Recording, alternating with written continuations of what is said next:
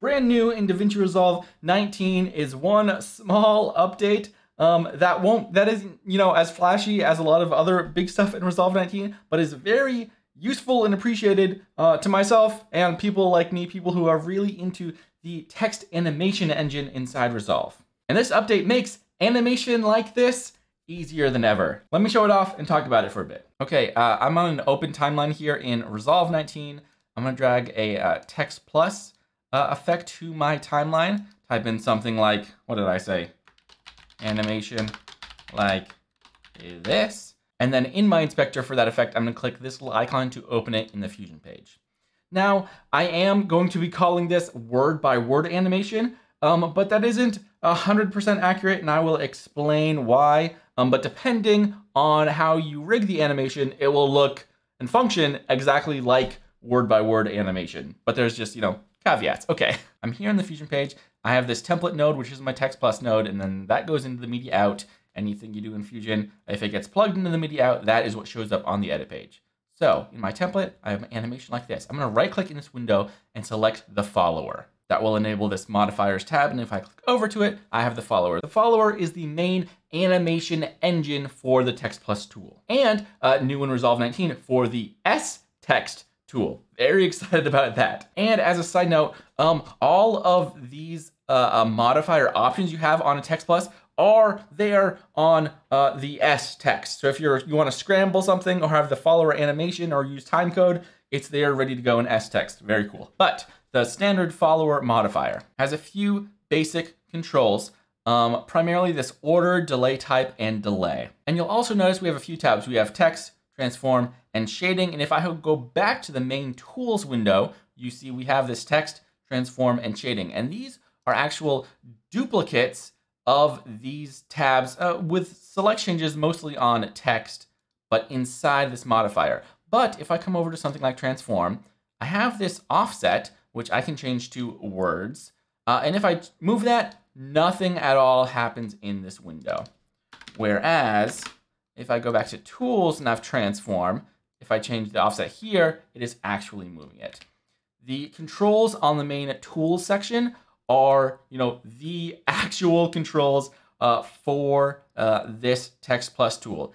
The copy you see in the follower modifier, that it will selectively overwrite the tools you see on the Text Plus tool once you add animation based on the values and controls you set up in the timing section. So this order control here is by default automatic, which is left to right, although I guess probably also depending on your language settings, because you do have separate settings for left to right, right to left, inside out, outside in, random, but one by one, completely random, so simultaneous, or a manual curve. Manual curve is powerful, but a little more complicated. We're gonna leave that for now, and I'm just gonna leave this on automatic. On delay type, I love this. You have the options between each character and between first and last character. So I'm pulling this delay up to 12 frames. And I haven't set up any animation yet, but when I do, with this set between each character, it's gonna execute that animation, wait 12 frames, then execute that next animation on the next character, and then keep going. But if you change this to between first and last character, it will do all that math so that your entire animation, or at least the time between the first and last character start acting out that animation, will be 12 seconds. This is very powerful, especially if you are building out presets where you want your animation to always take the same amount of length, regardless of how many characters are in your text field. So we're doing between first and last and delay. Okay, here is the actual change that came in Resolve 19. I kind of showed it off earlier, some of you might cut it. If I hop over to transform, we have this offset control. Previously, this was a pivot control, which is, valuable if you want to rotate from a certain pivot point, but there was no, offset or center or position control here inside this transform tab. And that's important because we have this transform selection between characters, words, and lines. Now, very quick, let me demonstrate. If I set this back to characters, and at frame 0, I set a keyframe that will generate a path. You can always hop back to follower. I just drag this down, come up a few frames, and bring this back up. I keyframed on character, so it will execute that first move on the first character, and 12 seconds later, it will start that move on the last character. And you got a little cool little animation. And hey, let me build this out first too. I'm gonna come to the shading tab, and on opacity for this first shading element, I only have one shading element, I'm gonna keyframe that as well, going from 0 to 1. So now as that text slides, it also fades in. And hey, that's a fine little animation. I would add easing and a whole bunch of other stuff. Cool. So this position slide and the opacity animating on happen sort of like linearly across this path.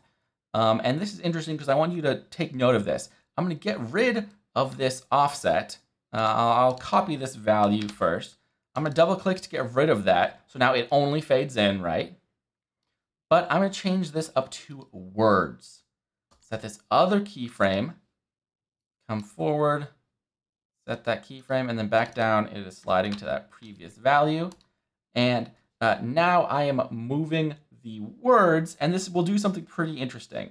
You see now, this is word by word animation.